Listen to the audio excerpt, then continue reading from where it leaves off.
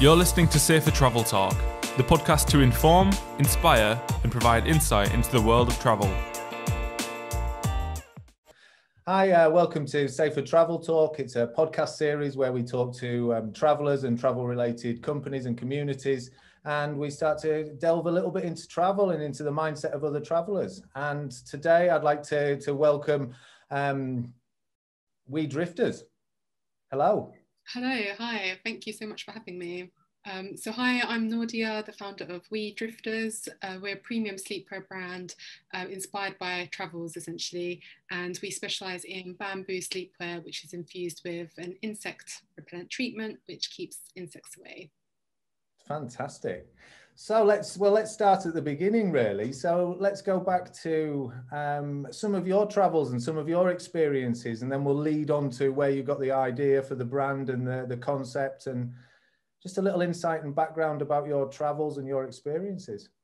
Yeah, sure. So I've always loved traveling, but I think when I was growing up, I was more kind of traveling closer to home. So I did a lot of travels around Finland, for instance, which is where my mum's from. So I've got a lot of family there, and we grew up going to the summer cottage and being by the lake, and I just loved getting out in nature. So I think that is where I guess some of my early experiences kind of stemmed my interest of going traveling.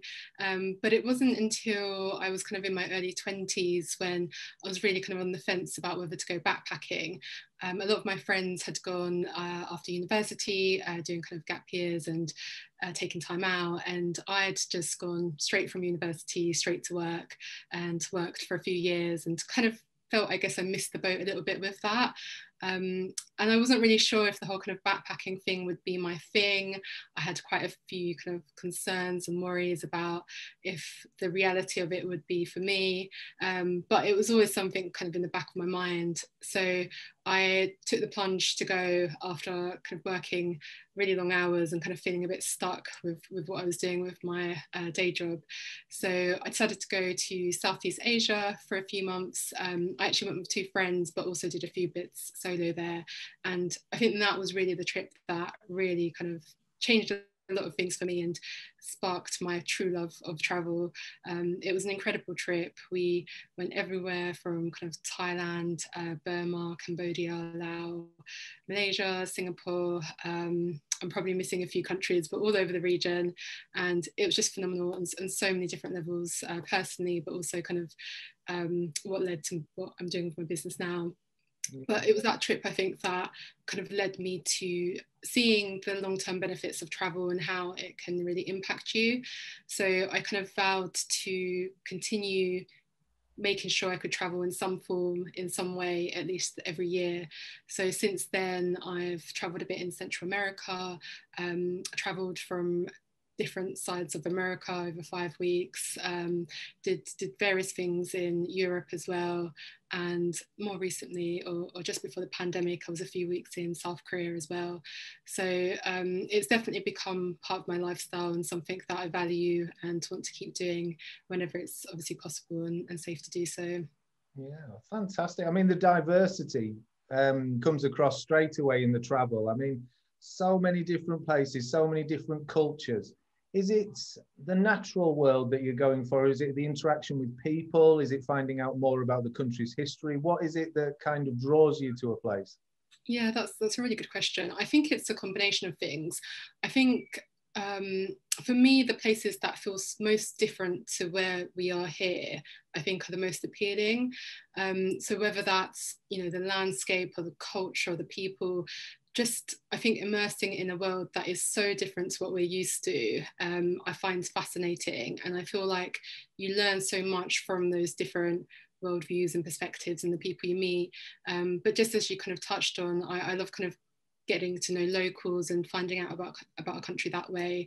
And I love kind of obviously doing bits of sightseeing as well, and especially with around nature and doing kind of excursions wherever I'm going. But I think it's really kind of trying to get to the heart of a country, and a lot of that I think is just going off on your own and talking to locals and trying to do the more kind of non-touristy things. So all of that I find really appealing, but I think it's also the kind of variety. So I think a country which offers a lot of different types of things are probably the things that kind of go quite high up on my list.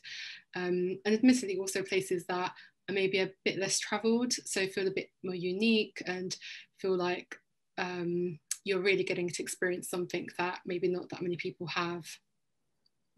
Yeah, so it's finding those little corners of the world that are still a little bit untapped, or are still, you know, there's a little bit to explore. So would you say you're an adventurous person by nature? Would you say that that's something that, you know, you feel confident enough to go? How did that evolve? Because obviously your travels are obviously across the numerous years, and do you think you've got more confident? Do you think it's helped you in your mindset? How do you think, and relating to safety as well, because obviously with the charity and the work that we're doing, how much preparation do you do, and what do you consider from a safety point of view?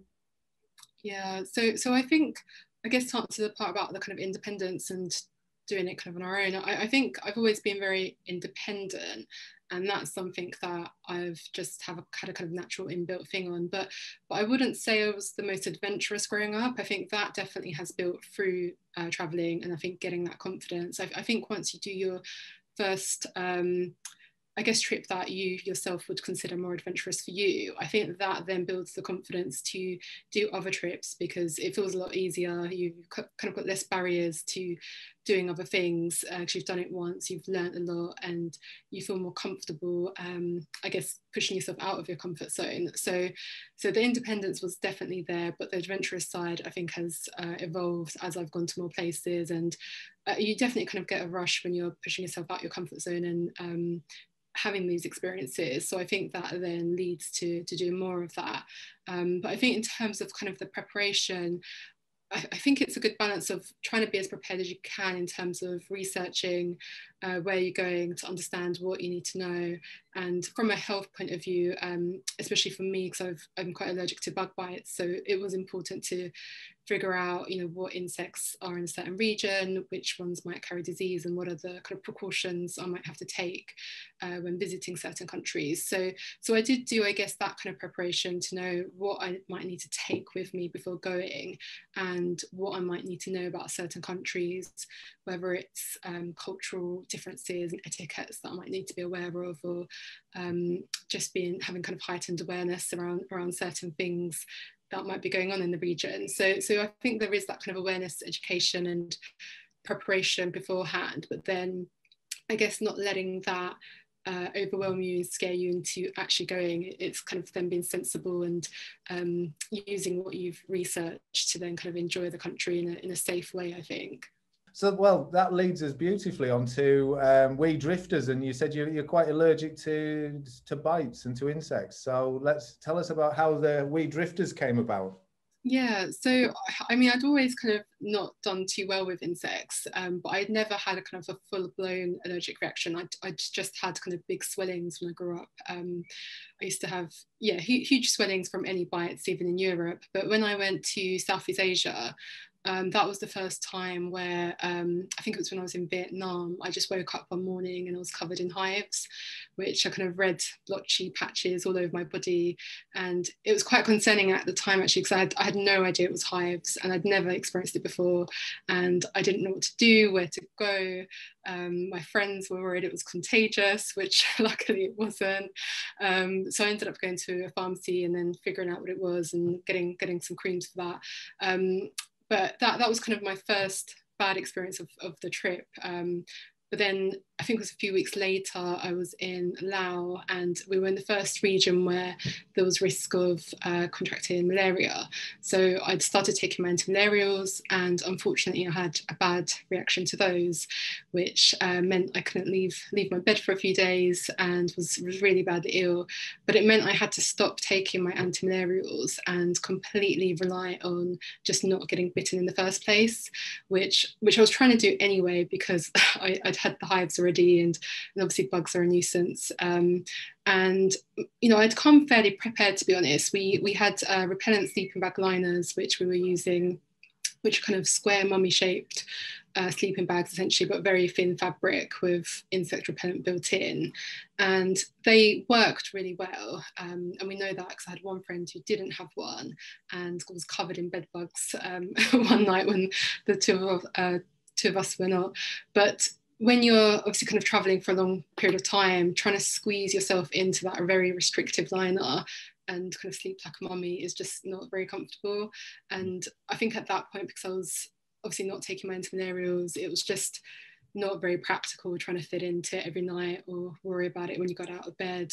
And things like DEET are also not nice for long periods of time. They're very sticky in hot climates. And but it was essentially the combination of all of that that kind of gave me the idea of having something comfortable that you could wear, but that would also keep the insects away. So similar to the liner that I'd been using, but just more in a kind of pajama set. So that was really the inspiration for the product, which I then kind of went away and researched and developed. But I think another thing worth mentioning is it was the whole travel experience that also really kind of shaped the brand that I wanted to build around the business.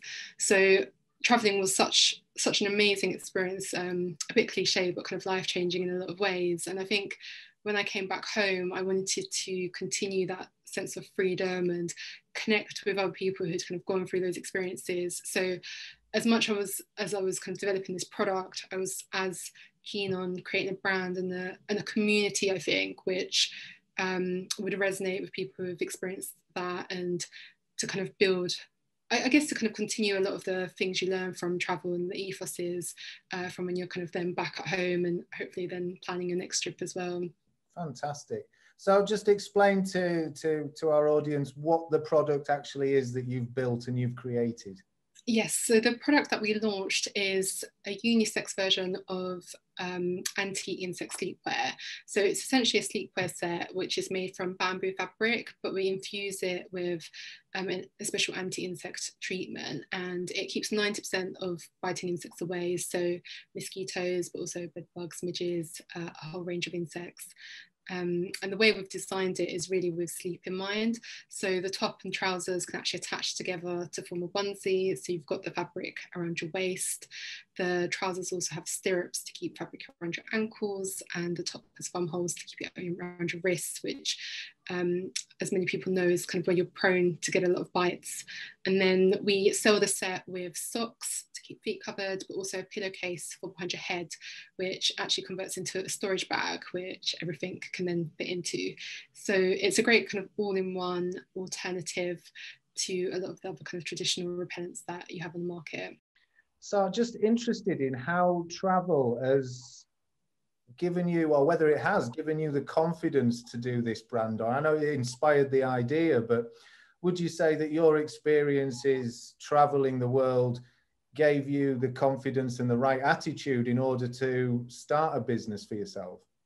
Yes, yeah, absolutely. I think when you travel and you're, I guess, pushing yourself out of your comfort zone and learning a lot about, I mean, one, yourself, because there's a lot of kind of self-reflection time, I think, when you're traveling, but then also you're learning about the world around you and these new environments. And I think that whole kind of learning growth process, I guess, develops you as a person, and then develops that resilience and confidence to do new things.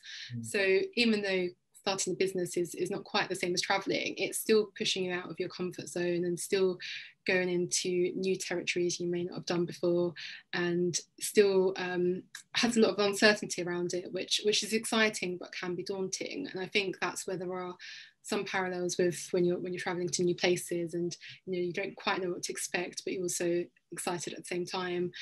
So I think for me it definitely did give me that confidence, and I think also just push I think that I needed as well, to just go for it and not regret anything, because I think when you travel you realize what things kind of most important to you. It can often make you be more present and appreciate the kind of smaller things in life. So I think similarly to like starting a business, you don't want to regret anything, and you think you may as well do the things you're kind of passionate about and just go for it and see what happens, which I think then helps with that confidence of knowing that you're doing what you're kind of meant to be doing. Yeah, so I think it sounds like your travels, there was almost a lot of soul searching and finding out more about you as an individual. And So I'm curious to how this idea, how you knew it was the right idea to progress with when you got back, and how that kind of, because I've known from my travels that you go away and you have 1,000 ideas, and you sat on a beach or you sat in a bar and you're having a conversation, and 1,000 ideas go through your head. But how did you know that this was the one to pursue, or the one that had meaning for you, that you could then create something when you got back? Yeah, that's a good question. So I think you're right. You get inspired a lot when you're traveling, and you do get hundreds of ideas. And I think for me, this was an idea that I'd personally experienced and had such problems with, and was genuinely looking for a solution. So when I came back, I don't think I came back thinking, this is the one idea, this is the thing that I'm going to pursue. I just started really researching to see what else was on the market. I was trying to understand why the thing that I had an idea on didn't exist. So I was trying to work out, why hadn't someone done that, or was there something better? For personal reasons, just wanting something that I could use myself. And I think when I started realizing, okay, I really think there is a gap in the market for this, and actually if this is going to really help me, there's going to be a lot of other people who have experienced something similar, and it could really help them too. So it kind of became bigger than myself, because I realized the potential it could have. And I was also, I think, just so excited about the brand as well, the idea of creating a brand that was inspired by my travels, and I could, I guess, have a lot of creative fun with. So I think it was the combination of just being excited about it in general, but then having a product that I thought would actually make a difference to people's lives and would be kind of worth pursuing, even if it didn't launch. It was just kind of worth my time to see what would become. And I think I just broke that down into a lot of steps as well, and I guess tried to focus on just what are the first things I need to do to get it going, and just seeing kind of how it goes, rather than being overwhelmed and putting too much pressure on what had to come out of what I was doing. It's interesting, because it's certainly not an easy thing to start a business, and it's it's a lot of time and effort. And I think it's I take my hat off to a lot of people who have done that. And it seems quite common that people have gone traveling and become inspired and created something from that. So I think there's a lot to be said by the taking time out to really find out more about yourself and what's out there in the world. Tell me how the brand is evolving, because it's obviously very close to my heart with travel and all of that. But it's the inspirational aspects of the brand, and how you're pushing that into new markets, or how you're inspiring people to buy obviously your product, but also to go traveling, because it's something that you wear when you're traveling. It's something that you wear in different countries. So how's the brand evolving, and how are you pushing that side of it? So a lot of what we're doing to inspire people to travel, and I guess teaching people about the positive benefits it can have on people's lives, is through the content we create. So a lot of it might be on social media or the blogs, but we'll be sharing, I guess, stories from our own experiences, and also reposting and sharing a lot of stories from our communities. So not just the influencers, but just individuals who are traveling and having great experiences, and just trying to share that in a kind of collaborative, friendly way, so that people can get inspired and learn about how people are traveling. And also representation has been really key for us, to try and kind of showcase different types of travelers from all walks of life, so that people feel more included.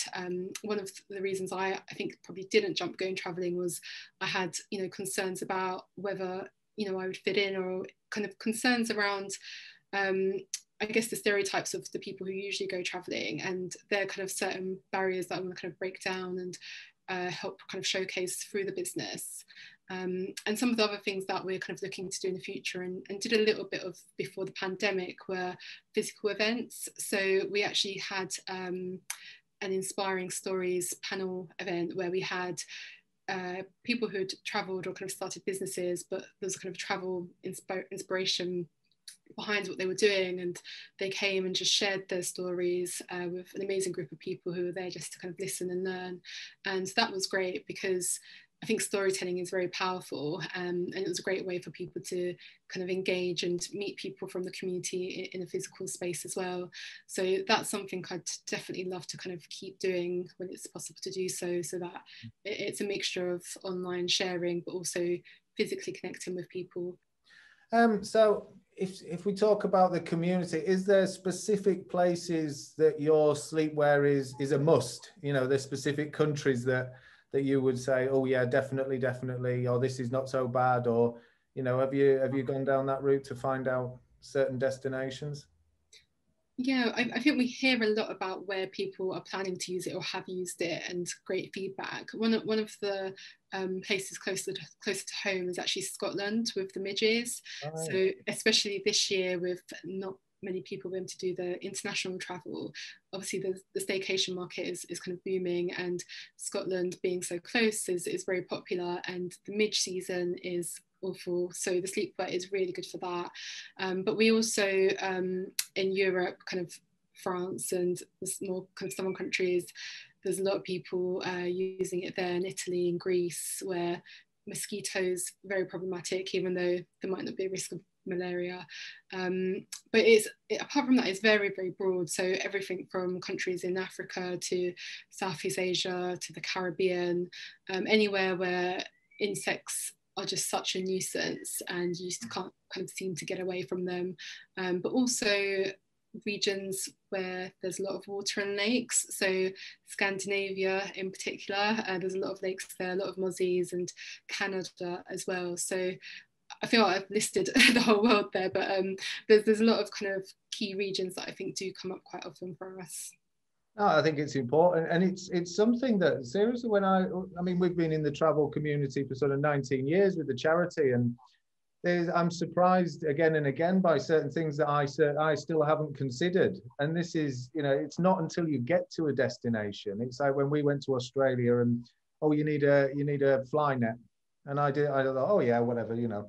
And then certainly you go around certain parts of it, and you know, it's ridiculous, and you don't realize until you're in that situation what you actually need. And obviously then it's too late for a point until you can get yourself some. So I think it's an amazing concept and a wonderful idea. And certainly, you know, if I go anywhere now, I'd certainly certainly consider wearing something, because it's, whether you're prone to getting bitten or not, I think there's still there's still, you know, it's something that's really important.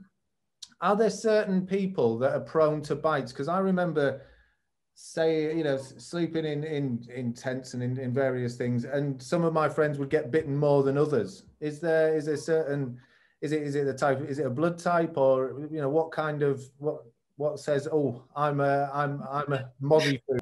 Yeah, I mean, there's definitely truth to some people just get bitten more than others, and funnily enough, we always see that with couples, there's always one that gets bitten and one that doesn't.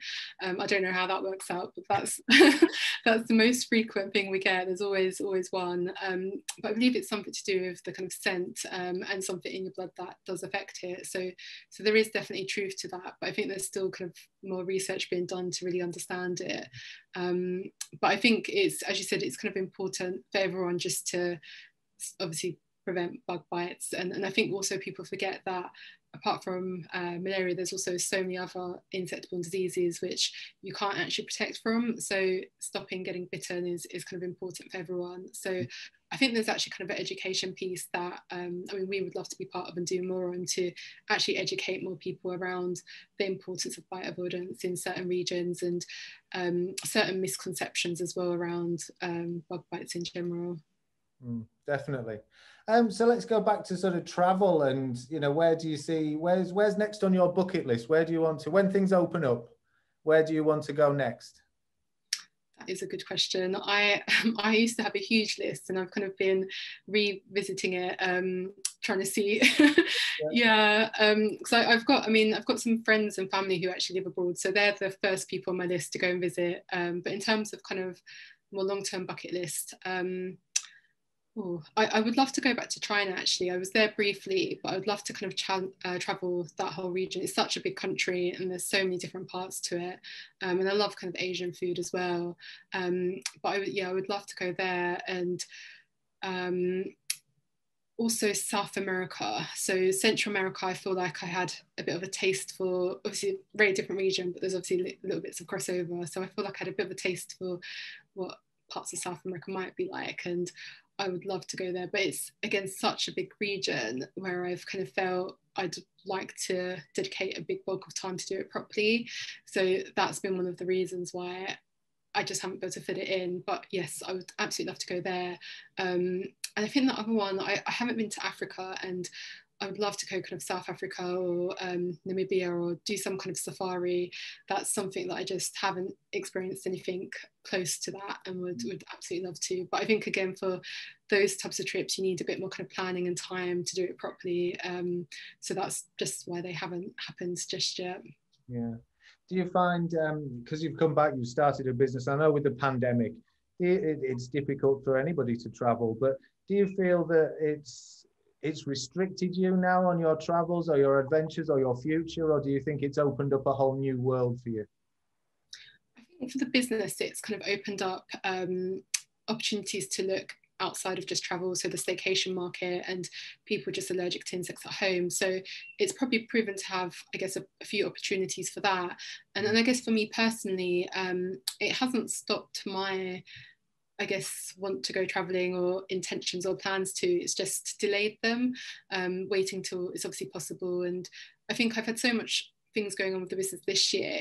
It's not been the worst thing, just to kind of focus on things back at home and then look forward to the times when we can travel again.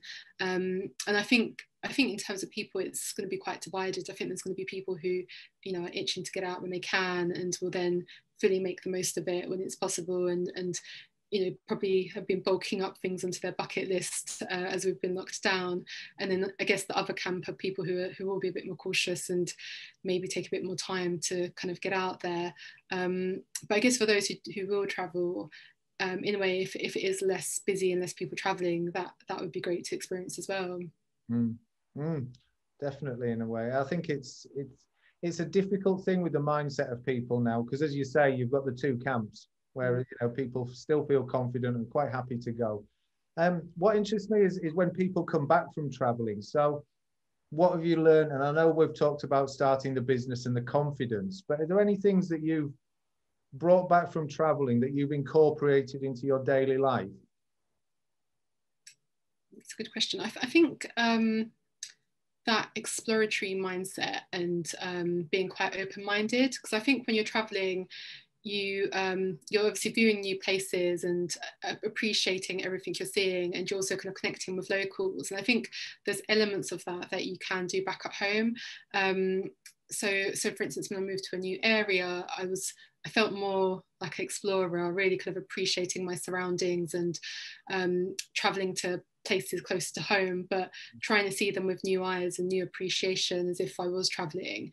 And I think likewise, like when meeting new people, it's taking that as an opportunity to really connect and get to know people the same way you might have done traveling. So I guess it's hard to put a word on those. It's a slight shift in mindset and approach and perspective. But I think a lot of that definitely did stem from that traveller mindset when you're exploring a new area, and just being very present, I guess, and appreciating what you have in front of you, whether it's a beautiful scene or just getting to know some locals and more about their life, and being, I guess very open-minded to that as well. I think it's a common thing where I know when I came back and went back to my hometown, I saw it with completely different eyes. Yeah. And you're looking at it again and go, I never noticed this, or I've never been there, and this, I've lived here for 20 years and never went there. And so I think it's a great thing to come back and sort of re-look at things, or understand that travel can just be down the road, and it can be just as exciting as across the other side of the world. So are there any, I know you mentioned you liked Asian food and all of this kind of thing. Is there anything food-wise that you enjoy here that you've brought back from your travels? Because I'm always interested in the food side of things and bringing a little bit of taste back to the UK. Yes, I did do quite a few cooking classes. So especially in Thailand, I did cooking classes, and I guess learned a lot there that I've kind of brought back and tried to continue doing here. I think I've always been quite an adventurous cook, so I enjoy experimenting and trying new things. But I think when you travel, you do pick up things, and I'm also a big tea fanatic. So I bought a lot of loose tea when I was traveling, and quite a few teapots. Miraculously, I was able to fit them into my backpack as it was bursting open. So yes, I guess a lot of different ingredients and flavors and things like that I've kind of brought back and tried to keep up. I mean, I think we're fortunate here in the UK where there is such a mix of cultures and so much influence from around the world, but I think you get that kind of authentic twist when you're obviously traveling and learn things on a bit more of a deeper level and just see how they work with food, which is absolutely fascinating and obviously amazing to taste as well. No, it was a big thing, certainly with my travels, that you'd be going around the markets or picking stuff up and try this, never seen this before. And certainly in Asia and things like that, there's fruits and things I'd never even heard of. And it's fantastic. So, we're back in the UK now. What advice would you give for somebody who was about to go traveling, or, that kind of, whether it be mindset or looking at the world or outlook onto life? What would you say to someone who's just starting that adventure? Yeah, I think go in being very open-minded and do a bit of research and preparation before to make sure you know all the safety things, especially what you guys kind of do, which is amazing. I think there is that part is so important, and I think if possible also talking to people who have explored or traveled the region is quite helpful. But I think above most it is just being kind of open-minded and going there with being open, I guess, to learn, to immerse yourself in the culture and not have too many kind of preconceived expectations on it, because I think then you can really appreciate it for what it is and get more from it, because there is an element of kind of what you put in is what you get out. So I think having that kind of mindset, you can really get more out of. But yeah, I guess anyone kind of thinking to go though, it's just do your research and preparation, but just go there with an open mind and enjoy it, and don't kind of go there with, don't come back with any regrets. Feel like you've made the most of being there and enjoying it and appreciating every moment you're there as well. Brilliant, fantastic. And the same question for someone who's about to start a business, or they've got an idea and a concept, but they're maybe a little unsure. How would you advise in that situation? Well, actually, similar to in terms of kind of research and talking to people, I would definitely, if you're starting a business, try and network and speak to people who have either set up a business or are doing something similar to what you're doing. I think for me, that was actually a real game changer. And you learn so much from other people, and I think you can shortcut a lot of learnings. And it can also, I think, give you the confidence because you're surrounding yourself with people who are or have essentially been in the same boat. So that would definitely be my advice. Try and network, get yourself into some kind of business circles or groups. There's tons online as well, just to learn from others and build up your confidence and share ideas. And I think that can kind of give you the boost to get it going. But I'd always say just go for it. I think you can regret not doing it, but you'll never regret trying. And I look back and I'm just so grateful that I went for it. So I think just go for it and find people to support you if you need to. Okay, so have you got a final word of advice for either an entrepreneur or a traveller or somebody who's wanting to get out there and see the world? Yes, so I think one motto that we use in our brand, but is also something that I just personally try and live by, is living life on your own terms. So whether that is traveling the world or starting a business, it's working out what is true and authentic to yourself, to kind of live life in line with that. And I think linked into that, you then get that sense of freedom because you're being true to yourself and you're living life in your own way. So that would be my kind of final thoughts or words, something I try and live by and something we try and promote through the business as well. Fantastic. Well, thank you, Nadia, for having a chat with us today. I think it's been a really insightful conversation and lovely to hear more about your brand. And I think it's a fantastic product. And yeah, but best of luck for the future. And thank you for talking to us today. Thank you. And thanks so much for having me. It's been great.